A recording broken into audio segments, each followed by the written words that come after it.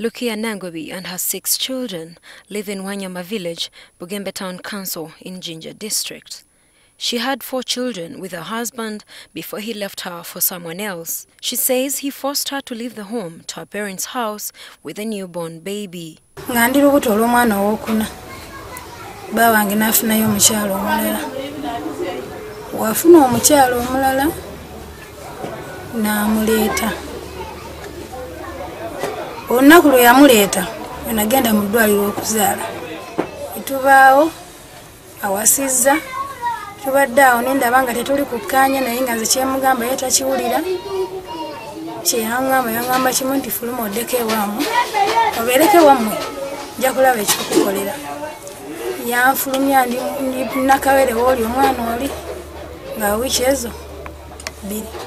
Her 3rd and 4th borns developed a rash on their bodies when they were still toddlers. Nangobi sought treatment for her children, but the rash persisted. Anti jango gendo balabe batandise okufuna skin ey'okubiri kuki omubiri gwabwe olinga amajani we beebase kukyuka skin nga gyolaba okupasuka buno obweru ennyo ebisigalira eri skin endala naye kati namala nenfuna ekituufu kati ne baŋŋamba nti kansa yakola ki yabaluma kati we neebuuliza.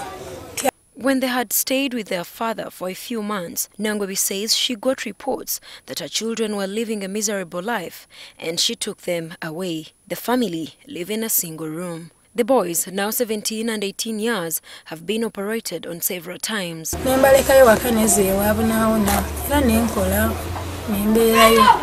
Kati ebintu ebigenze biwera ebyokulongoosa ebyo ne bigenda nga byeyongera paka okutuuka bwe basalasala olulimi ne luwera nga terukyasobola kubuuka amannya fuluma ki wabweru. Nangobi says she abandoned her housemaid job to take care of her children. Their older brother, Ramadan Chamagenyi, narrates his experience. Ranga otula tubeera ne mama kati era yalinga ye mama ye taata era yatubeesawo naye era kati weebuuze n'ekyokulya ekiva nga tokiraba okuba kati talina nnyo ali awo nti alina omulimu waakola nti wano wajja ssente. Abasajja abakulu abo abakuze bwe batyo mwana n'akaaba nawe n'okaaba.